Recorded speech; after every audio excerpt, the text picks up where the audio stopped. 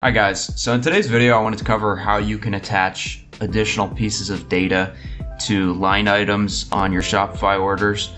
And so this can come in useful if you are offering some sort of customization that you don't want to create additional product variants for, or if that customization doesn't necessarily fit well into a product variant, this could be useful as well.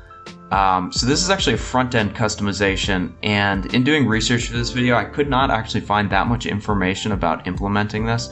So hopefully you guys find this video useful, and without further ado, let's get right into it. Alright guys, so the way that we're going to be going about doing this is adding what Shopify likes to call line item properties, or additional line item properties to your product's form field. So if that didn't make any sense, let me explain this a little bit further. So you can see here that in our site's code, there's this form element here that is on every product page. So what this form does, if you don't know anything about HTML forms, is it's going to wrap up every single input field in here, all the different values, and it will submit them to this endpoint here. And that of course it does that when you click either of these submit buttons. So basically, we're going to be adding input fields here. So to do that, for the purposes of this tutorial, I'll just use the online store editor and give you a brief overview here.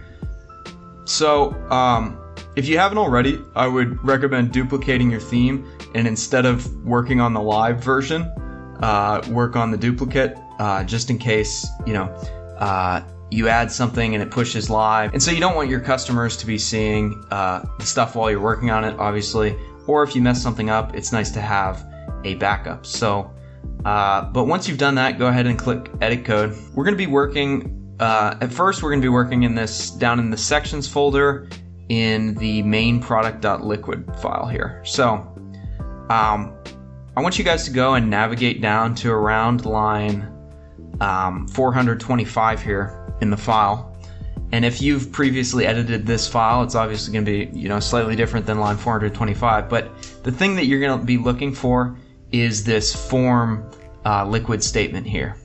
So once you find a line that appears like this, I want you guys to go ahead and underneath this input field here, let's go ahead and just to make sure that we're actually in the right place, we can type this line here, which is basically creating a P element. I'm going to go ahead and save that, and once it's done saving, it'll let me know, and then I can go ahead and refresh here, and you'll see that I have this test P tag here.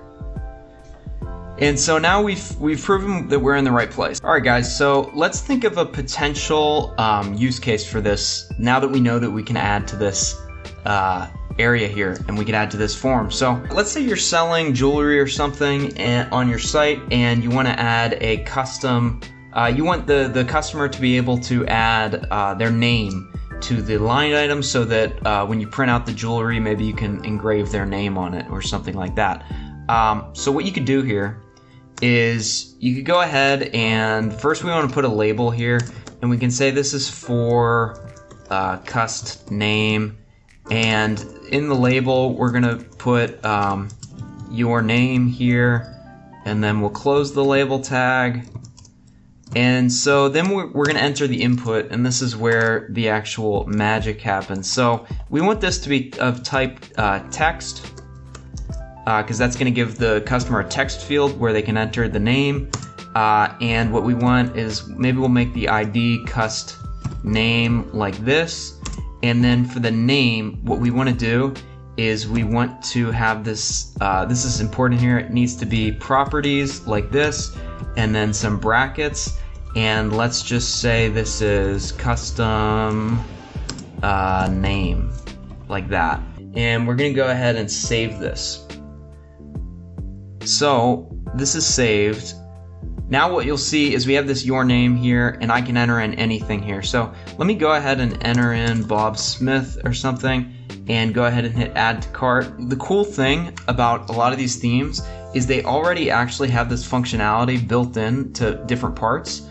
They're just waiting for you to actually put it into the actual product page here. So what you'll see is that now we've added this Ape1 product, and we have custom name of Bob Smith here.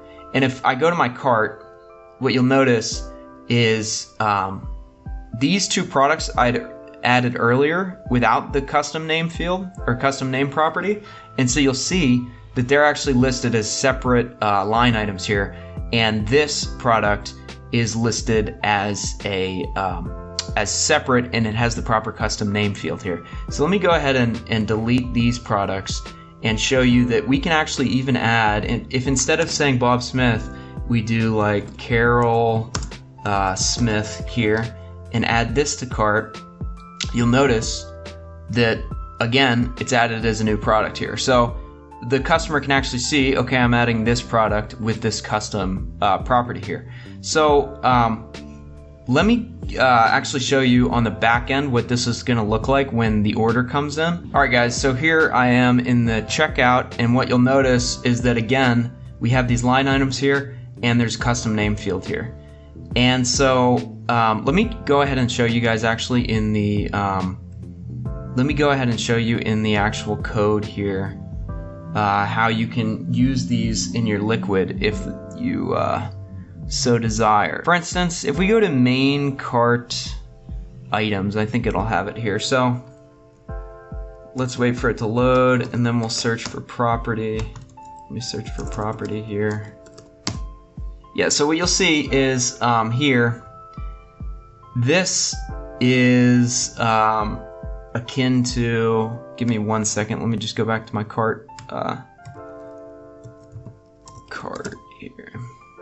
So this here, this for property and items.properties, obviously this liquid is just looping over each property, the custom property that's been added. So here you have property.first and you have property.last, okay?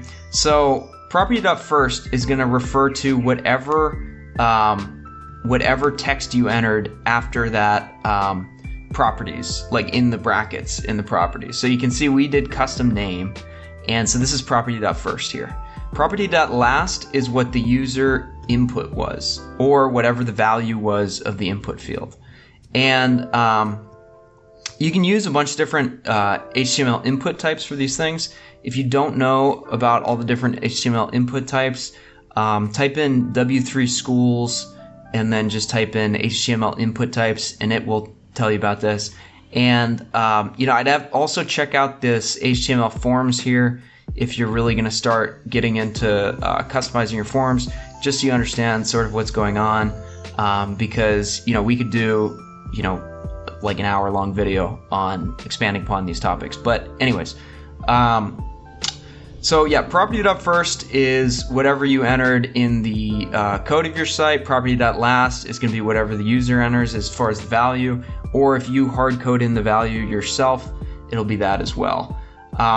And so this here, the reason this line exists is Shopify, or the Dawn theme, basically assumes if the property.last contains this like /upload/ that you're using some sort of link, and then instead of actually just displaying the property with a p tag or whatever, that it assumes that you want to actually display the link and allow users to go to that link. So yeah, so you can see that these themes, like most of the free themes, maybe even all the free themes that Shopify offers, already have some support for these custom properties in them. Alright, so I'm going to go ahead and complete the order, and then I'll show you what this order is going to look like in the back end when it comes in, and what you're going to see when your customers actually submit orders using these custom fields. Okay, so here I am in the back end, and what you'll notice is right here you can see that it's actually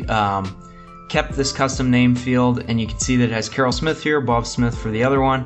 And so when you go to fulfill these items, if we're using the jewelry example, you're going to have this piece of data here to draw from so that you actually do the engraving properly. So the other thing that I want to show you guys really quickly is if I go ahead and hit the API here with a request, you'll see that, so now we have this order, and this is anytime you're using the REST API, this is the object you're going to get. So we have this order here, and what I want to do is I want to go ahead and look at if I can find Bob Smith anywhere in here. And so what you notice here is this line item has a under the properties, its first property is the custom name, and it has this value of Bob Smith. So this is just to show you that even if you are going to use the API or something and you're going to integrate it with whatever other piece of technology, you can definitely still use this method and you're still going to have that piece of data and everything's going to work. So guys, that's how to add additional pieces of data to your Shopify orders. And so I haven't checked every single one of these input fields here to see if this works with all of them, but it definitely works with the main ones. And yeah, so if you guys found this video helpful, I'd appreciate it if you could leave a like. It helps other people find the video who are having the same issue as you. And if you're interested in, how to code Shopify sites or how to improve the quality of your Shopify site, definitely consider subscribing to my YouTube channel. I post videos here like this one. I also do app reviews and just give some general e-commerce advice for new Shopify store owners. So if that appeals to you, go ahead and subscribe, and I'll see you in the next video, guys.